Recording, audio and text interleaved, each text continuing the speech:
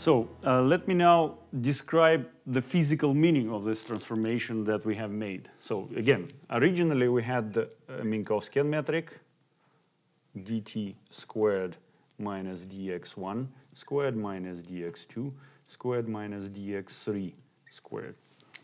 And we have transformed to a new metric, which, by the way, is called Rindler's metric, d rho squared minus dx2 squared minus dx3 squared. So in all my drawings and discussion, I will ignore these coordinates, which remain untouched during this coordinate change. Now, the first thing I wanted to explain why I say that this metric describes a non-inertial reference frame corresponding to constant eternal acceleration. Let us recall that originally our coordinate lattice was built as follows. It was built as follows. We had original coordinate t, original coordinate x1, and the lines of constant x1 were just vertical lines, and lines of constant t were like this. And what is the physical meaning of these lines of constant x1? These lines are just world lines of observers or particles which are inertial, which perform inertial motion, in this case just stationary. So these are world lines, vertical lines are just world lines of observers, which correspond to dx1 equals to dx2 equals to dx3 equals to 0. Now in new coordinate system, coordinate lattice looks as follows. It's original t and original x1. I just, for convenience, I draw them. And new coordinate lattice looks as follows. So we have lines of constant tau. These are lines of constant tau. And these are lines of constant rho. Rho constant. So who are these hyperbolas? These hyperbolas are nothing but the world lines of those observers or particles which move with constant acceleration, and the value of this acceleration is nothing but just 1 over rho. Different lines correspond to different acceleration, but these are world lines of accelerated observers. That's the reason I refer to this metric as a metric describing what is going on in constantly accelerated motion. So now there is an important issue corresponding to this metric, that it degenerates when rho is getting to 0. What is the physical meaning of this degeneracy? To explain it, consider the following situation. Suppose we discuss, first of all, I have to say that motion with constant eternal acceleration is impossible, physically impossible. Of course, no one can eternally accelerate because it demands infinite energy consumption. So real motions are that someone is moving with acceleration only during a finite period of time. Let us describe that motion first of all. That motion could be described as follows. Suppose someone was static, didn't move until t equals to 0, until this moment of time, then accelerated for a while, turned on acceleration, accelerated for a while, and then continued its motion with the gain velocity. It means that it continued its motion along the line which is tangential to this hyperbola. It is important that any tangential to this hyperbola at any point has the angle which is degree less than 45 degrees with respect to the vertical line. So even if you accelerate eternally, you never exceed the speed of light. Your speed approaches the speed of light asymptotically if you accelerate eternally. But if you switch off acceleration at any finite moment of time, your gain velocity will be less than the speed of light, and the line, your world line will be straight after the switching off of acceleration will be straight line, which has angle less than 45 degrees with respect to the vertical line. So you see, if you accelerate during finite period of time, your world line coincides with this hyperbola only during some finite period, but then it is different from hyperbola. It is important that this motion, if you accelerate for a finite period of time, is inhomogeneous. It is this moment of time when you switch on, turn on acceleration and switch it off, is of course different from any other moment on this world line. And the moment, any moment of time on this part of the world line is different from any moment here and different from any moment here. So this motion is inhomogeneous, and that is the reason we do not consider this kind of motions, because in this case we do not expect to get such a nice looking metric.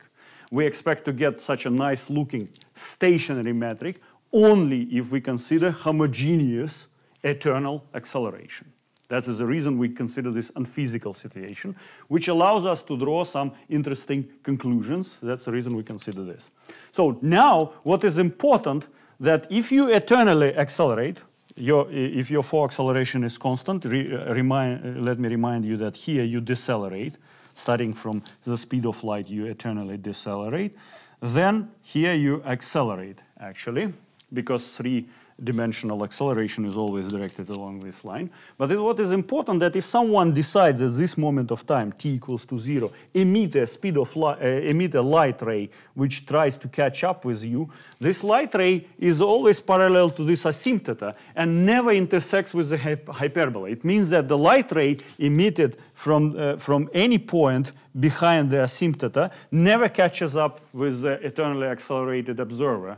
But it does catch up with someone who stopped its acceleration at finite moment of time. Of course, because if you stop accelerating at finite moment of time, you continue your motion along the line tangential to the hyperbola. Because it has angle less than 45 degrees with respect to this line, it is not parallel to this light ray and intersects with it.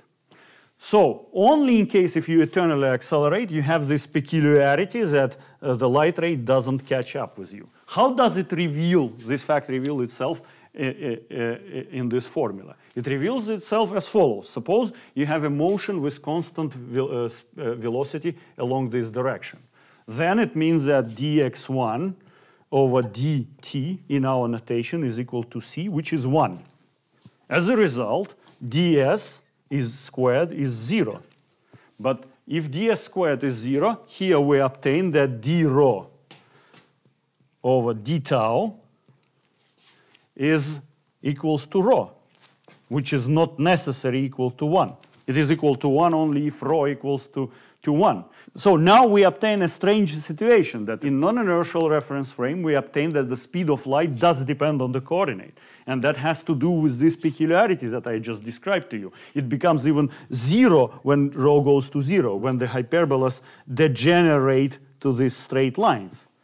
So if light ray is emitted in the very vicinity of this asymptote and tries to catch up with someone who accelerates, it takes very long time for this light ray to catch up with the acceleration. That reveals itself through this formula.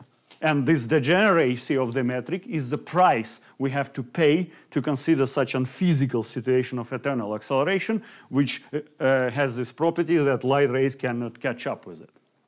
So this is the first thing I wanted to stress. And another interesting observation that one can make here is that, for example, consider an observer which moves, which is stationary in Minkowskian metric.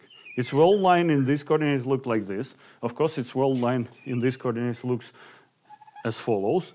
But it is important to stress that for this particle, which is just stationary in original Minkowski spacetime, it takes infinite time tau to get from here to here. In fact, this line corresponds to tau equal to minus infinity, and this line corresponds to tau equals to plus infinity.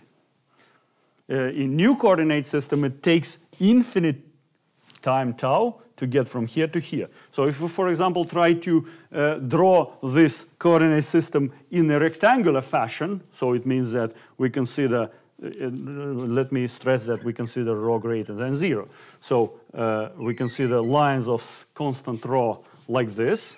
These are just lines of constant rho. and lines of constant tau like this,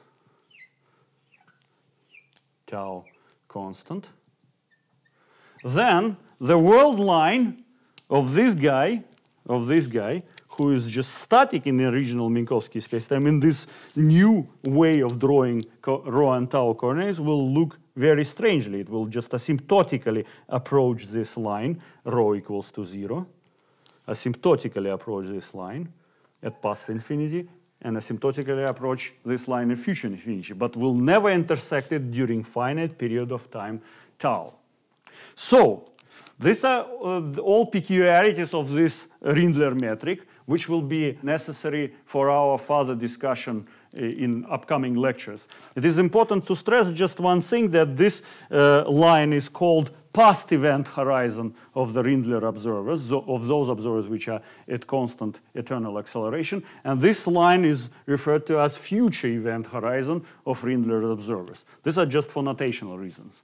Now, what conclusions do we have to draw from all these considerations? I gave you just an example of a coordinate transformation, which is just not linear, because t and x1 have a nonlinear relation to rho and tau, and which transforms us from inertial reference free system to a non-inertial reference system. But we basically drew a different coordinate lattice in the same space-time here. This is the same space-time, but different coordinate lattice. Of course, the geometry of the space, we didn't deform it, we didn't shrink it, we didn't, like, expand it. We just draw different coordinate lattice.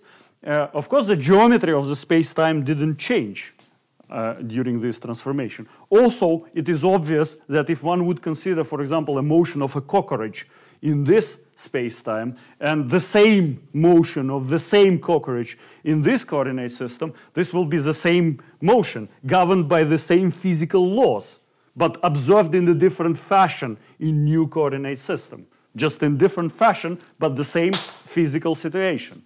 So it is important that we now are observing a very important thing, which is lies in the core of general theory of relativity, and which is referred to as general covariance. The general covariance is a statement that the physical laws and geometry of space-time shouldn't depend on the coordinate systems that we are using, and shouldn't depend on the type of observers that we are using. Different coordinate systems correspond to different observers. That's it.